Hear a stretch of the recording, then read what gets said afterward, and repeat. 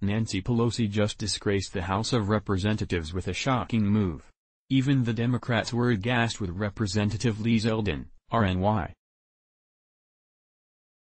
saying that inviting Suleiman to deliver the opening prayer was a terribly bad call.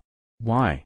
Well, this Imam has a very long and very bad anti-Semitic history. Only the Democrats could be so obtuse.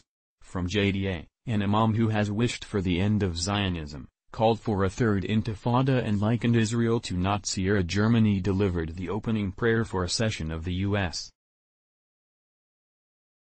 House of Representatives on Thursday. Loading.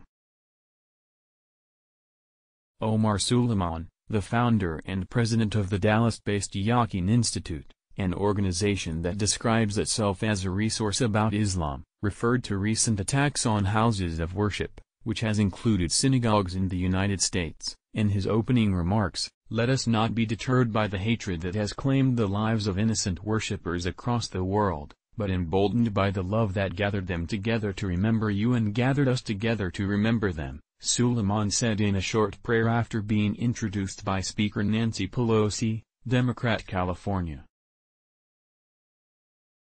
Suleiman has a long record of incendiary social media statements about Israel, as compiled 2 years ago by Petra Marquardt Bigman, a researcher, and posted on the Al Jaiminor Jewish news site.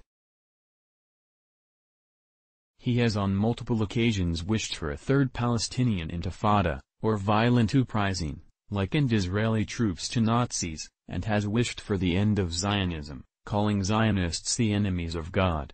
He is a backer of the Boycott Israel movement. Suleiman's Congresswoman, Rep.